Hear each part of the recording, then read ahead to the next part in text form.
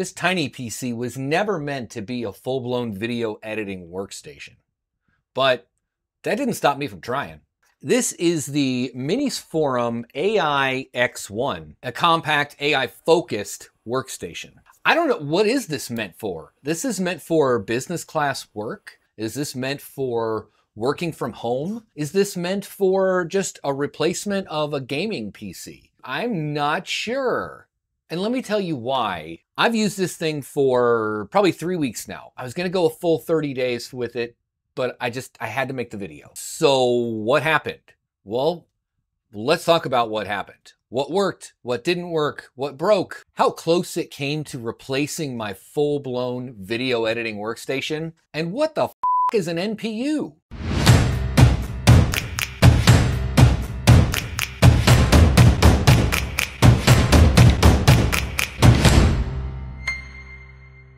All right, let's get this out of the way. Minisforum sent me this PC to test out and bring videos to you for review. So anything I say here is my own opinion. They didn't pay me for any kind of video content. All they did was provide me a machine and said, check it out. So I did, and here I am. That being said, links are also down in the description for anything in this video, and a lot of them are probably affiliate links, so keep that in mind. First off, this little AI machine is not being marketed as replacing a $3,000 video editing rig. So let's talk about what it is and what it isn't. It's an AI-powered workstation or AI-enhanced workstation, probably for business use. Think spreadsheets and Zoom calls and Teams meetings, things like that. Maybe some light creative work, Photoshop, CapCut, InDesign, stuff like that. Maybe some light gaming as well. Realistically, for what you get, it is a hell of a machine, for the most part. What did I use this thing for? Well, my primary workstation currently, was an i9-9900KF. 64 gigs of DDR4, couple terabyte NVMEs, internal capture card, and an RTX 3060 Ti. I use it for video editing and general workstation stuff, because it's my daily driver, right? Now, when it comes to video editing, I'm not a huge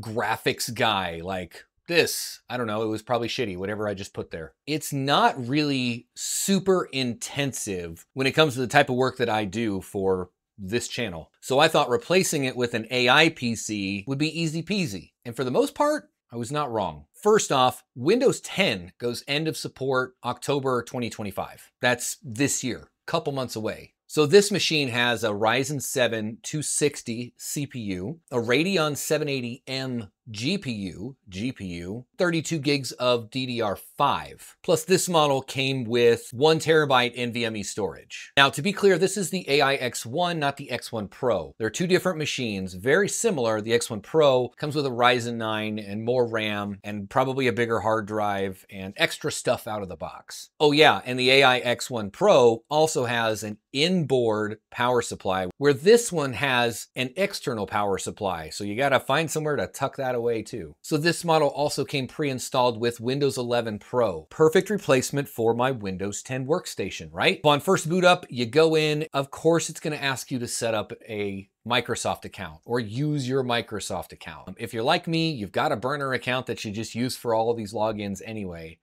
Or, hear me out, as of right now, there's a workaround so that you can use a local account and not an online Windows account, which is kind of bullshit that they don't make that as an easy to click option from the start. So upon first setup and setting up a local user, I went in and debloated it to the best that I could and went ahead and installed the stuff that I knew I was going to use. And from there, it just worked. It's just like any other Windows machine, for the most part. So the mini PC has an HDMI output, a DisplayPort output, 2.5 gig Ethernet, the power barrel connector, and then USB-C, USB 4 over USB-C. And then speaking of the front of the device, got two USB-A ports, a USB 4 over USB-C port, and a 3.5 millimeter headphone jack or speaker output as I'm using it. And then the power buttons on the front, where it should be. You can unscrew the bottom of the case from the rest of the chassis to get in and replace the NVMe or add to it. There's two NVMe slots in this tiny box. One of them actually can be used with an Oculink adapter. So if you do need something for heavy lifting, GPU wise, they make these external GPU docks where you can plug in a graphics card and a ATX power supply apparently, and then use a single cable that goes from the dock to the mini PC. To enable that in this, it's an extra part that comes with it that's just an NVMe to Oculink card, basically, and it slides right into that second NVMe slot. The thing I really appreciate about this is that to get into the machine itself, you don't have to take off those rubber feet. The screw holes are outside of the rubber feet, which means when you put it all back together, it still stays put. A lot of these mini PCs, like you have to rip off the rubber feet and there's screws underneath them. But then when you put those rubber feet back on, they never stay the same. They never stick in place again. I'm not bitter, I swear. So Minisforum, good job. Thank you. It is appreciated. It's the little things that count. That's what she said. So how well did this work? Well, the last probably 5 videos I edited with this machine. Could you tell a difference? The workflow was very similar, and that's because my footage, like the footage that we have here, is stored on a network drive. In fact, started using my ZimaCube right over here. No matter what machine I use, whether it's this one or that one, or even my MacBook, I can just kind of pick up where I left off or edit anywhere in the house or anywhere that I've got an internet connection. I can get back to my LAN and edit my footage. So having that 2.5 gig Ethernet port is going to really help, even though right now everything's on a 1 gig LAN. We'll fix that over time, maybe, I hope. That's expensive. The workflow was fine. It wasn't really any different than the workflow on my primary workstation or on my old i9 PC, till it came to multitasking. If I'm watching a YouTube video and I'm jumping back and forth between eBay and Amazon and Discord and Reddit, that video starts to get kind of choppy, where it didn't do that on my i9 PC. Not enough where it makes me stop what I'm doing, but I notice it. It's like kind of glitchy.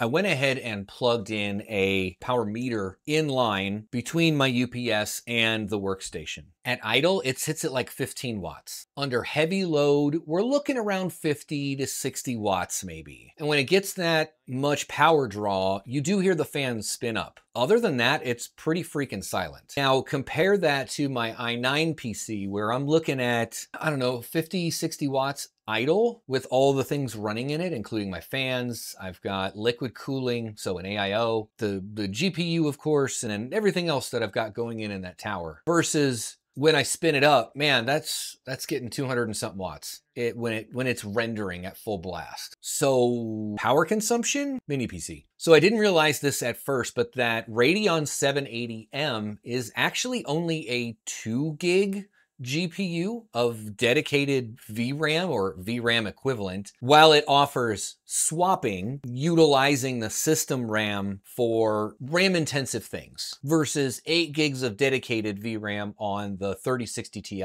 So when it comes to horsepower, the i9 wins out on that one, which is to be expected. 32 gigs of DDR5 versus 64 gigs of DDR4. I still would like the 64 gigs. Windows at idle uses like 8 gigs of RAM sitting there waiting to do a thing. It's kind of ridiculous, Microsoft. So when you start getting into multitasking or layering tracks on top of each other using DaVinci or CapCut, it'll jump up to 12, 14 gigs of RAM used easy. I used 24, 32 plus gigs of RAM on my i9 PC from time to time. I haven't come that close on this, but I will.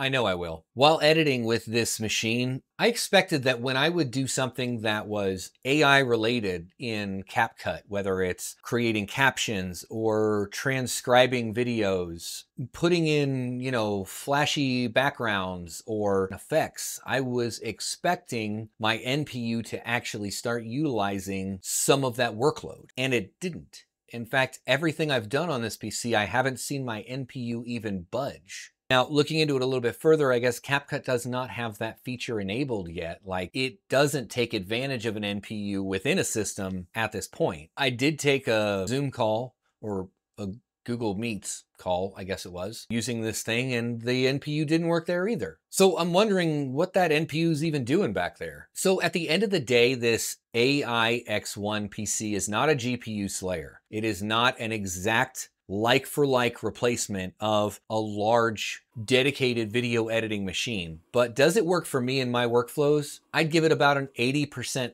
there, just because of the way I'm used to working on a machine that has plenty of room to run, where this one, that hallway it's running in is a little bit narrower, if that makes sense.